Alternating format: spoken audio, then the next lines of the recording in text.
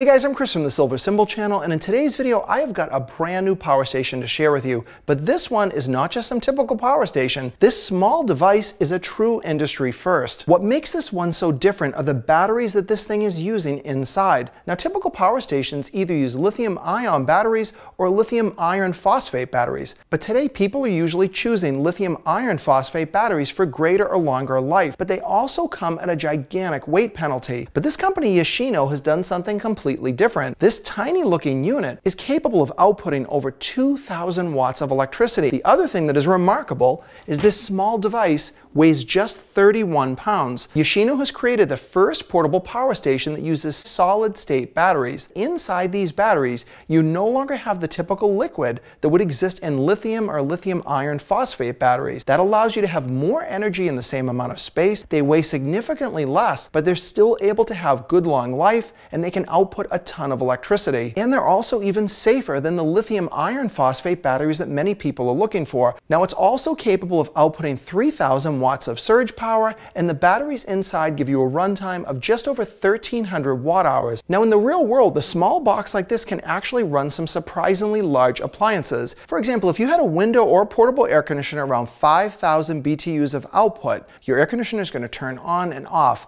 They're usually going to cycle about 50% of the time, meaning in every hour they're going to run for about 30 minutes while the compressor is engaged. Now, even a small unit like this could run that type of an air conditioner for about 6 hours. Now, of course, if you're in a super hot climate and you're running it all the time, it could be as little as 3 hours. And air conditioners are really big power hogs, but a better example is something like a refrigerator. A somewhat modern refrigerator could be powered with a device like this for as much as 19 hours. Now, fridges typically cycle on and off only about 20% of the time per hour. In the front of the device, you've got USB 100 watt, as well as a second USB rated at 20 watts. Additionally, you've got these DC outlets, or you can use the included car adapter that gives you a standard cigarette plug. They've also included this built-in light. Now, normally I don't like these because of the silly SOS modes that people are never going to use, but this one works fine. You push it, it turns on, it lights up the area you're at, and when you push it again, it just turns off. Now, in the back of the unit, this is where you're going to plug in your AC devices and also charge this thing up. This is capable of being charged 3 different ways. You can charge it in the car, by solar panels, or by plugging it into a standard AC outlet.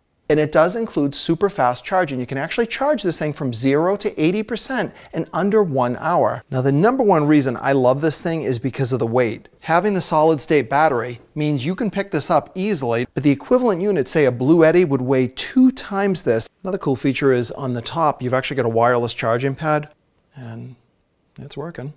The outside design of this one is really cool. It's very well built. It's got this full aluminum handle that wraps around the side, but I also want to put this through a series of tests. I just want to make sure that the output and the ratings match exactly what they advertised. So we are able to run both heaters. Now, keep in mind, this unit's only rated for 2,000 watts. I've been running almost 2,300 watts now for about 5 minutes, and I'd rather see them underrated inverter where it's able to output more, of course, than less. We'll switch it to high, and it's obviously going to overload it. So we're almost 30% over its rating. And this is useful for things like surges, and if you have pumps or anything that has a high startup voltage. Yeah, that's really surprising. We just shut off. Pretty impressive that it could run 2,800 watts for almost 30 seconds. So in terms of a surge rating, I would definitely say this meets it.